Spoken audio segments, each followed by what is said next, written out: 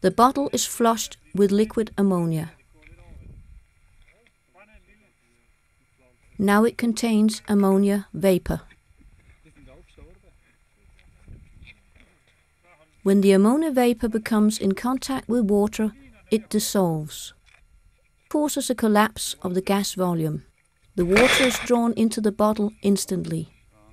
This can be very dangerous should water be drawn into an ammonia plant. The reaction of liquid ammonia in water is very violent. If liquid ammonia is added to water, the mixture will boil because of the higher temperature of the water and the hydration heat, which leads to a more powerful reaction. If water is added to liquid ammonia, the reaction is much more violent. The mixture in the bucket heats up due to the chemical reaction. Such a reaction must be avoided under all circumstances.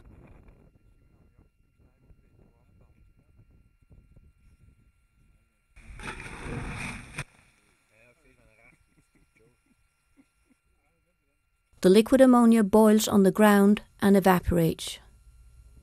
Should this occur in a room, the air will become highly contaminated and fatal concentrations of ammonia can occur very quickly.